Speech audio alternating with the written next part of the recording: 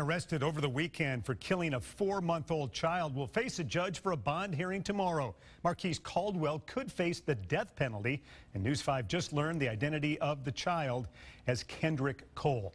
News 5's Bill Riles has more on the case and what Caldwell had to say when he was arrested. Mobile police tell us that the incident that led to the death of the 19-week-old baby boy happened here in the 1400 block of Azalea Road. On Sunday, police arrested 25-year-old Marquise Caldwell. He's charged with capital murder and aggravated child abuse. He actually does not have any relationship to the child. He is the boyfriend of the mother of the child.